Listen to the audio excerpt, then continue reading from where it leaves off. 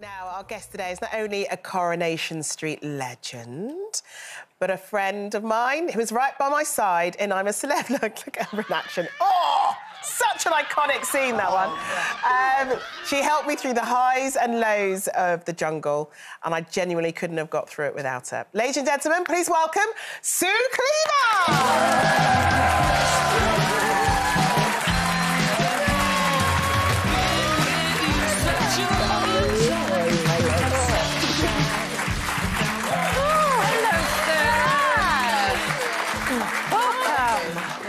That blue on. So good to see you. Good to see you, love. I say that I spent the last 3 days with Sid. Yeah. I feel I'm so over very... her. Yeah, you were out last night, I think, weren't you? Yeah, me, Sue and Sean went out last night for dinner. Very tame, lots of tea. Lots of tea. Tea? Yeah. What came after the tea? Yeah. Well, there might have been a vodka for me, but that's another story. What's life been like since you got out? Great. A bit of a whirlwind. Yeah. I mean, you must have found the same. It's just sort of like, oh, we're back. It's very cold. It's very cold. Yeah. Not really enjoying that. You've had your hair cut? Had my hair cut finally. It's my lovely. gosh. I mean, I look like well, I can't even say it on television. It's shocking. Absolutely shocking. But yeah, good to be back. Why did you decide to do it?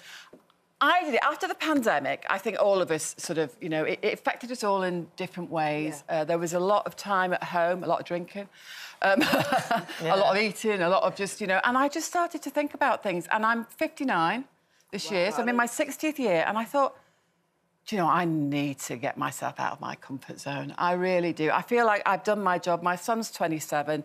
I've always been about, you know, making sure everybody's OK, making sure the family's all right, and, you know...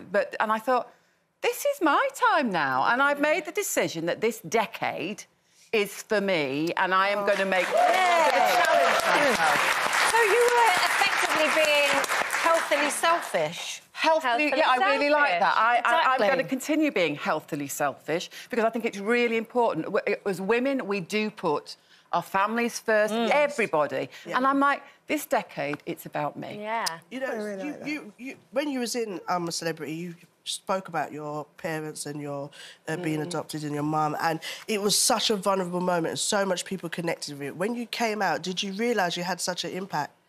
I kind of surprised myself. I never expected to talk about it. I mean, I think that's the other thing. I've always been a really private person, and I've also gone, why am I being so private and so reserved about everything? You know, I've earned who I am. I know who I am. I like who I am. If you don't like me, tough. Yeah. But I didn't expect to talk about it, but I felt so safe that you'll agree in that group of people.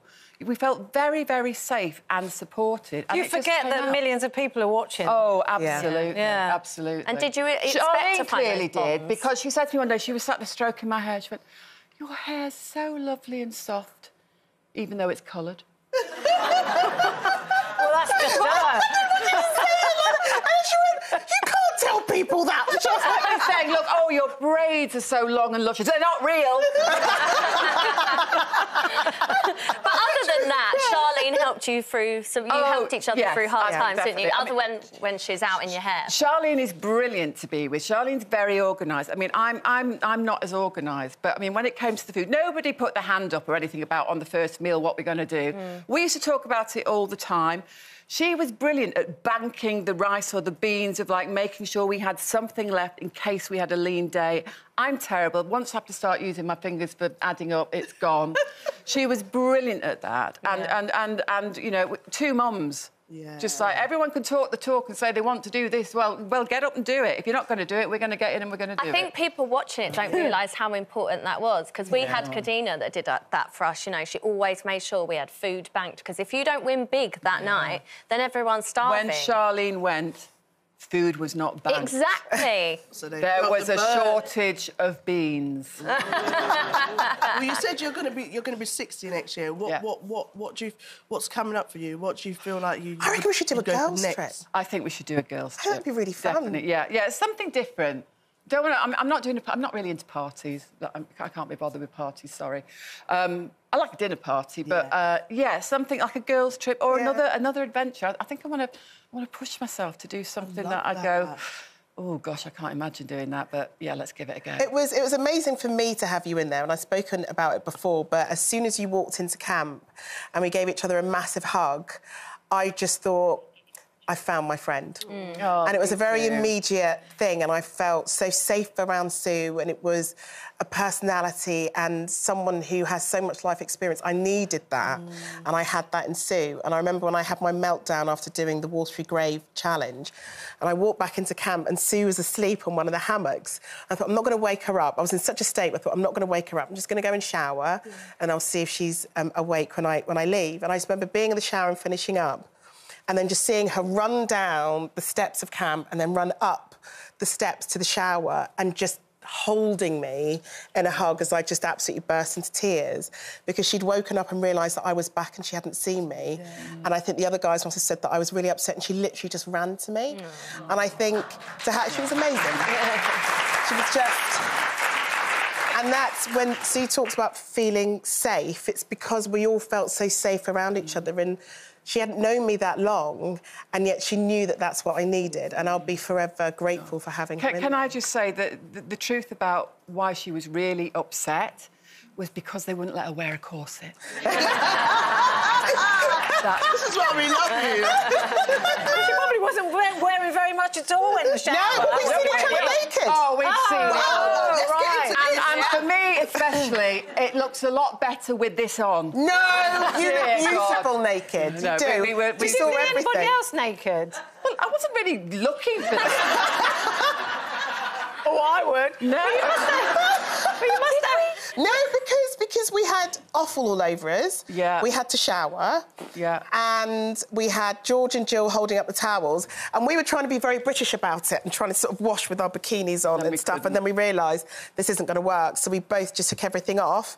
Wow. And then we were both... When you've got a cow's naked. windpipe stuck in your costume, you've got to rip it off. Yeah. Oh, my God, that sounds awful. Did anyone see Matt naked? That's all... Well...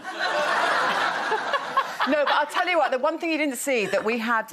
we went on the barbecue. Yeah. Oh, what, Matt was on the barbecue? We went on the beach barbecue. Well, and then on the way back, we said we need to steal the food because everyone was starving. So Jill had a steak in a hat and in a bra. Yeah. She had steak in a bra. I had the bread down the back of my socks and salt and pepper in my gilet pocket. How did you get away And with Matt that? had sausages in his trousers. So when he came back into camp... Of course he did. Everyone just thought that, you know... Well, and then they were pleased to see him. Yeah. Somebody ate the bread that's been in your socks. It tasted you were hungry. In your amazing. jungle And the way I socks. told them was scarlet signs, and I can just do the alphabet signing. So I alphabet signed, get the cooking pot to the dunny, we've got food. Do you know what? If I And had... then we Did you emptied eat it it? all in the toilet I'm into just this pot and imagining brought it back in. You Oh, my alphabet God. signing to Scarlett. Yeah. Matt's got sausage in his... In his trousers. Yeah. But that wasn't the only naughty thing Never you did. topical on this show. You and Mike were so naughty in there. I know. We became... When you've got no control, and humans naturally want control, you kind of grab it where you can. And you did. So...